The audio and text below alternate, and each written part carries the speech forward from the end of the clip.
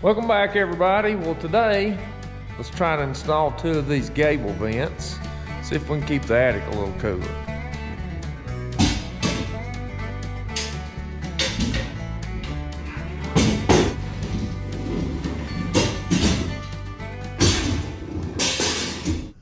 Now the fun part is going to be getting up there to it.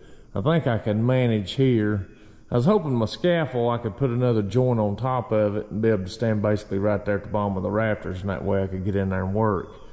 But it won't fit, the third section won't fit in there, so I think I can get up in the rafters and be able to get up there to where I can work on it. It's going to be a little above my head, so I'm going to have to figure out some way to build me a platform. Unfortunately, I think this is going to be the easy one. This one inside the house is going to be the fun one, because it's so high up there. But we'll just have to figure out a way to get a platform in there to work off of and see if we can get them put in. All right, here's what I'm putting in. These are from QuietCool, but it's supposed to be up to 2,940 CFMs and ventilate up to 4,000 feet. Now these are Bluetooth compatible, so you can link your phone up to it. That way you can operate it from anywhere in the house.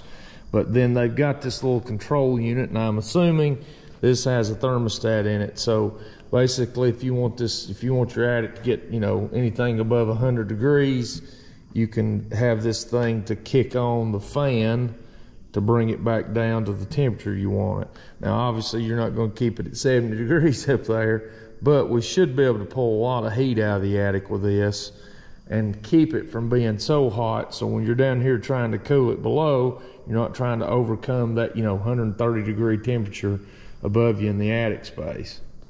Now they've got these mounting tabs here on the front of the fan, so this will face the exterior. So whenever I get my framing or whatever I've got to mount to up there, I'll be able to bolt this thing up from that side. So it's going to be drawing hot air from the attic and then blowing it outside. Now they come with these little baffles, so when if you're, I guess, going into an older house and you can't get this mounted flush to where you don't get any air loss out the side, they come with these little baffles that you can go around and seal off. That way you don't get any air loss. But what I'm going to do with them is I'm actually going to put them together. They actually make a circle, and I'm going to tape them together and use them as a template so I can go up there and cut my hole. Now while we got it down here on the ground, let's plug it up and see how she blows. So this thing has got a, looks like a test button here. Let's hit it and see what happens. That's one speed. It's a little loud. By the time you put it in the attic and you're up over your insulation, it shouldn't be too bad. Then there's the lower speed. So I think once you get into the programming side of it, you can adjust that speed. So if it doesn't need, full bore, it can throttle itself back down to this lower speed to just, turn the air over. So anyway, let's see if we can tape this together, make us a template, try to cut some holes and figure out how we're gonna get up in the attic to put them in.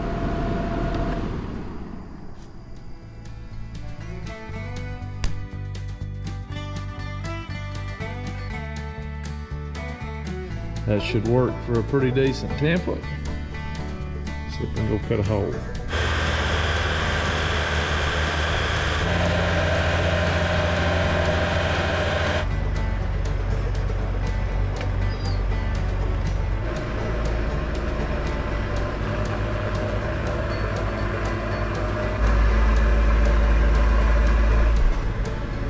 Well, ain't that a lot better than climbing a ladder?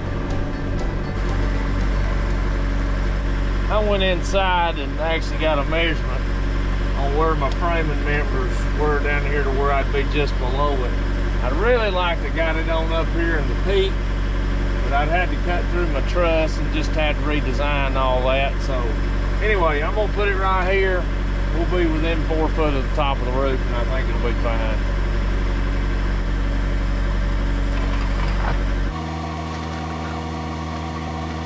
Now in situations like this, it's where the old cordless power tools come in handy. I've pretty well got most stuff with the battery power, but Jigsaw I do not. So I've got the old tried and true here, Harbor Freight Predator. So we'll see if she'll crank. We'll cut this hole out.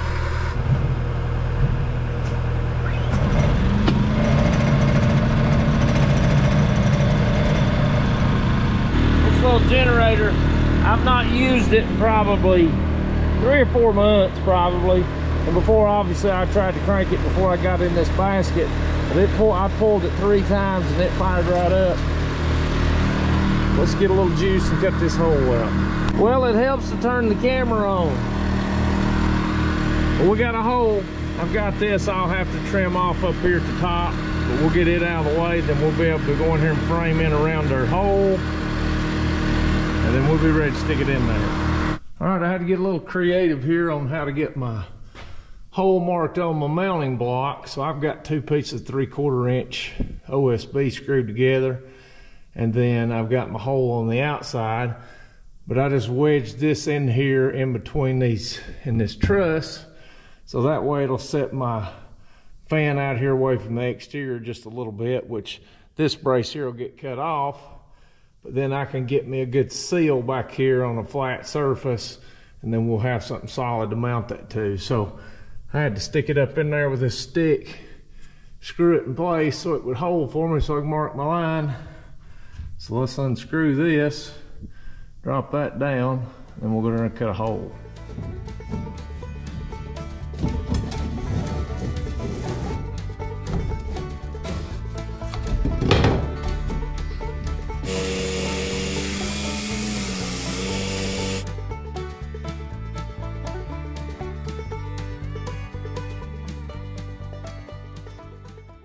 All right, I got my housing in here now and got it screwed off.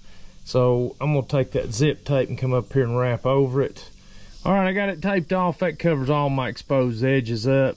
That way if any water were to get in behind it, it can't get down and get into that exposed material. So let's go in here and try to hang a fan up.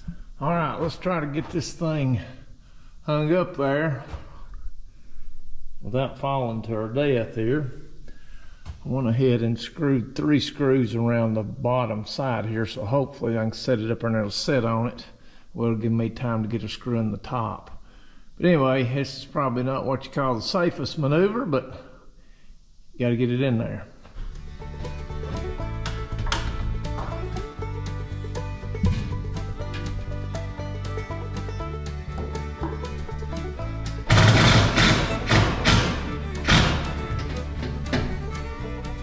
Whew. Now you can hardwire these fans in, or they come already with a plug, so I'll just have an electrician run me an outlet up here, that way we can just plug it up. And I'm gonna screw this control box up, and then we'll go back outside, tape it off, and we're to have this one in. I'm back on the outside, and I've got just a little gap here where I put those rubber pads on the mounting brackets, so it sort of holds you off against the wall. So I'm just taking this zip tape and tape this seam off. That way it'll be seamless all the way through the fan. So when that air's coming out of here, it ain't got any pockets to hit. It'll be a smooth transition all the way out.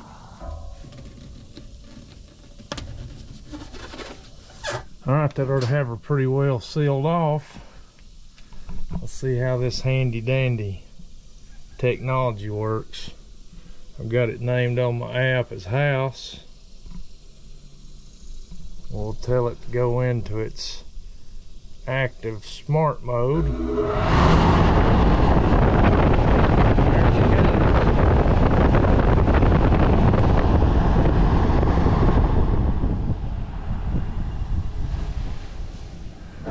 I'll go inside and tell you about the technology. Now, a lot of times this smart stuff, in my opinion, can be more trouble than it's worth. They say just a few short steps and you'll be up and running, and then after an hour, it still won't work. But I'll have to give QuietCool credit. All I had to do is download their app, and then once I allowed it to connect through Bluetooth, the app found the fan, and then all I had to do was push this power button for 3 seconds. It started blinking. I clicked on the fan. it connected, and I was able to use it. Now I'll walk back in the house here to where it can connect to this fan that I've already got installed. So it's connected. So right now it's showing the attic temperature is 101 degrees, which it's probably getting close to 90 today. So it's pretty warm. But you've got a bunch of different features. But like I said earlier, it's a 2-speed fan, but you can come into the settings and go into your climate settings, and I've just been playing with it a little bit, but I've got it right now set at low speed. It would come on at 90 degrees, and then high speed at 110. But you can change those for summer, winter, whatever it may be. If you want to get the humidity out of the attic, you can cut it to come on, and then they've got a timer feature that you can have it run certain times. But I'll go back to the home screen. And so I'm going to tell it to enter active or activate smart mode, which at 90 degrees, it should, with it being 101, it should kick that low fan on, or low speed fan on. So I'll hit the button. And you can see she kicks on low. So I was playing with it earlier and adjusted the temperatures. And so once it gets above that other range, it'll kick that high speed fan on. But even down here in the house, with it way up there in the attic, you could even feel a draft in here with that thing where it was pulling air. So the high speeds, I mean, there's no insulation in here. There's no cover on the outside. So you can hear the high speed run. The low speed,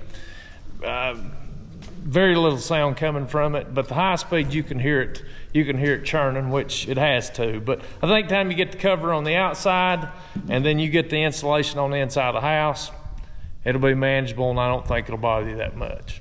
Well, it's the last hole. If you'll look down at the end, you can see the fan. I already got the garage fan mounted and then got the vent hole for it, but we'll come back and put a louvered vent over this when we put the siding on. But I took some 2x4s and just cut some 4-inch blocks and sort of worked it around this radius of this hole. That way it'll beef it up a little bit, and then that'll allow me to come in here and tape this joint. That way if any water were to blow in here, we can get this taped and waterproof it some. So let's put some tape on it. We'll put a piece of plastic over it for the time being, and we'll call this job done. Well, she's ready for a vent cover. I think I'll call this good. I will say the most valuable player of the day today is this big orange thing I'm standing on.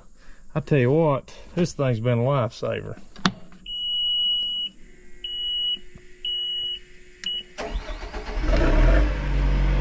I went ahead and taped over my holes here in case we get any blowing rain. It wouldn't blow in the house. But we got those holes done, and both fans are mounted.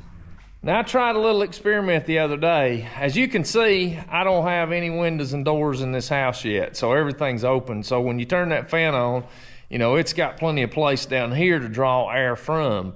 But I wanted to check and see if I turned the fan on high, if it would still move that piece of plastic that I have covering the hole out there. So it was a good calm day. The wind wasn't blowing, so it wasn't moving the plastic. So I cut the fan on high speed, and you could see it sucking a vacuum against that plastic up in the eave of the house, even with all this open space down here. So that thing will move some air. But here's the reason why I set these fans up in the attic and why I'm doing it that way. As you can see, my heat and air guy, they're roughing my ductwork in now, which they've got most of the drops put in, but they like putting the trunk in. Now they've already got my air handler sitting up there, and they put it on this platform that I built, which I set this platform up about 16 inches off of where my ceiling will be mounted. That way we can insulate underneath that platform, and then we'll dampen some of that sound. Now, ideally, I would prefer to have my heat and air, or my air handler rather. I'd rather have it down here on the main level. That way it'd be sitting in, 70-degree temperature, and it's not having to work in those extreme hot and cold temperatures. But this is not a tiny house, but it's not a great big house either. So I didn't want to take up some of my, closet space down here on the main level with a heat and air unit sitting there. And two, you've got the noise of it as well. So that's the reason I ended up putting it in the attic. So my main reason for putting the attic Gable fans in is I hope that I can keep this attic space. They say you can pull it down to within 10 or 15 degrees above the exterior temperature. So if it's 90 degrees outside, hopefully I can keep the interior at 100, 105, and it's not sitting there working in such extreme temperatures. Now in the wintertime, I'm not going to have as many holes to the exterior because I'm doing the Gable holes, and then I'll do some soffit vents, but I don't have a ridge vent up here, so I'm not going to let as much cold air come in. So maybe it'll keep it a little bit warmer. But the two main factors that I wanted to put those in for is I want to try to keep a milder temperature for my unit to set in which I've got a big tall roof line, so that heat's going to go on up above my unit, but we're going to try to pull that heat out. And then two, if I can keep this attic cooler, I'm not sitting down here with, you know, R38 insulation above me and at 130 degrees above me versus maybe 100. So hopefully I've got an easier time of keeping this cool down here. Well, this all makes sense in my head anyway, but whether or not it's right or whether it's wrong, who knows? But that's what I've got, and that's the approach I'm going to take. But hopefully it'll pull the heat out, and we'll, I guess once we get everything closed up and turn the unit on, we'll see if it works or not. But if you watch this, and I appreciate it, and until the next time, we'll see you later.